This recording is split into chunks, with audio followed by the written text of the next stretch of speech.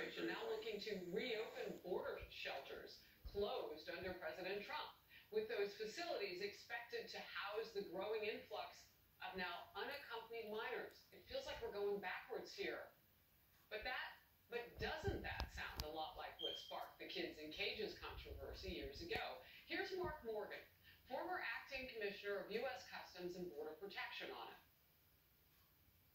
Now, these are HHS facilities for unaccompanied minors. Once CBP has apprehended them trying to illegally enter, then we give them to HHS. But look, those same 10 cities, they're already starting to be constructed for CBP because we're anticipating, because of the increase in numbers, they're going to be needed. William Lajeunesse is live for us in L.A. William.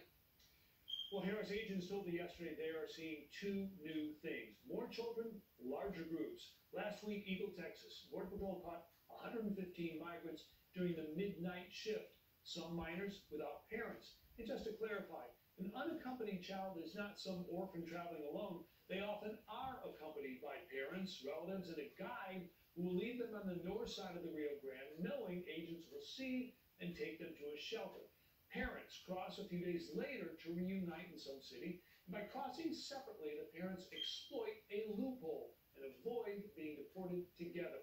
As drone video here illustrates, the Border Patrol right now apprehends some 3,500 migrants per day entering the U.S. The largest increase, unaccompanied children, up 98% in Big Bend, Texas. Del Rio, 75 El Paso, 55% in Rio Grande Valley, which apprehended some 7,000 children in just the last 4 months, prompting the need for more shelter beds in Donna and Carrizo Springs. And this is what that shelter looked like 3 years ago.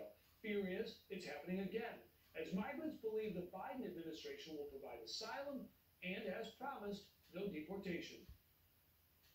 And the president articulated yet again the urgency and the priority of this mission. The cruelty of the prior administration has come to an end, and now we will demonstrate to the world what we as Americans are. Now, the Trump administration did separate parents and children as a deterrent, assuming parents would choose deportation over separation. They didn't. While the policy ended, the migrant parents are still abandoning their children at the border, and agents tell me it is heartbreaking to pick up a 4, 6, or 8-year-old who doesn't understand, Harris, what's happening to them or why their parents left them. Back to you.